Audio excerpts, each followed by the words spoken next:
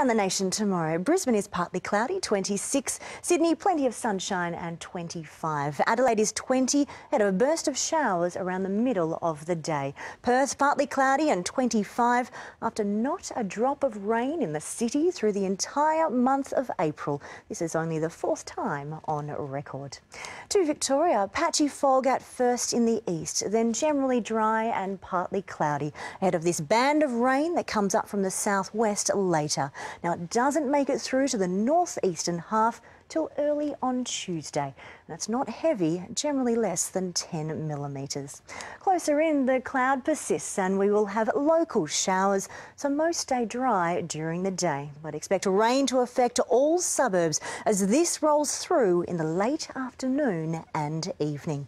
It is 12 to start in the city, then we should reach a top of 20 with that mostly dry day. Then rain arrives about 5 to 6 p.m.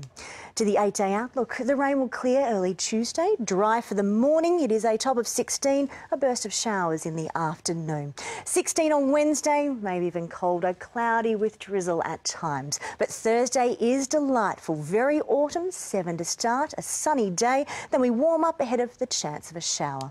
So mostly dry during the day tomorrow, top of 20, then rain at night, starting around 5 to 6 p.m. Jen.